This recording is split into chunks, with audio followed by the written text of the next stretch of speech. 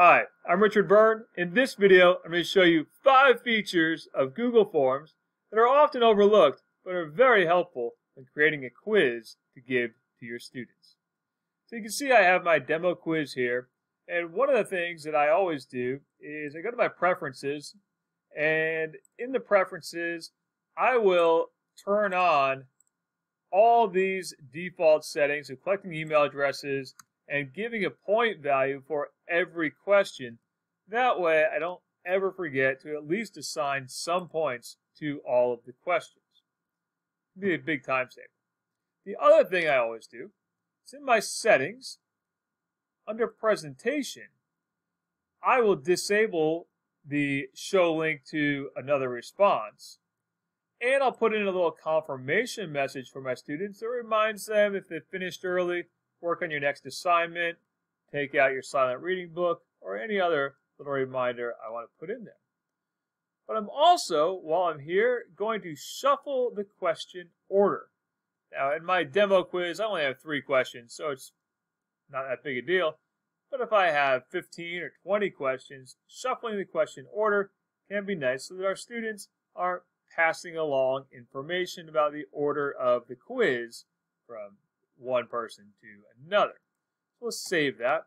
And speaking of shuffling, on your multiple choice questions, you can go down and next to the required button, select shuffle option order, so that not only are you shuffling the order of the questions, you're shuffling the order of the answer choices.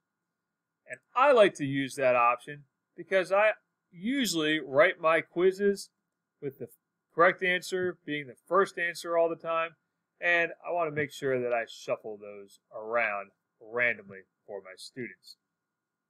Now, the next thing we want to look at is a little feature called data validation, and this is our 5th option. Data validation is great for your short answer questions because you can see my question here. How much wood would a woodchuck chuck if a woodchuck could chuck wood? And I want my students to write a complete sentence and not just one word or one number in there.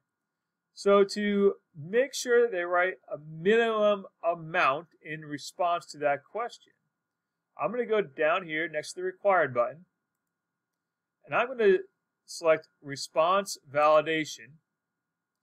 And I don't want a number. I want text contains, or I want length and say I want a minimum character count of at least 60 characters. So you can either set it to be text and you need to include a certain keyword, or length and it has a minimum character count, and we'll say at least 60 characters, and I'll write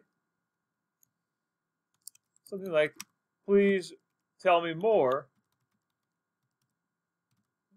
if they don't reach at least 60 characters in their count there. So those are 5 features of Google Forms that are very helpful but are often overlooked when creating a quiz in Google Forms.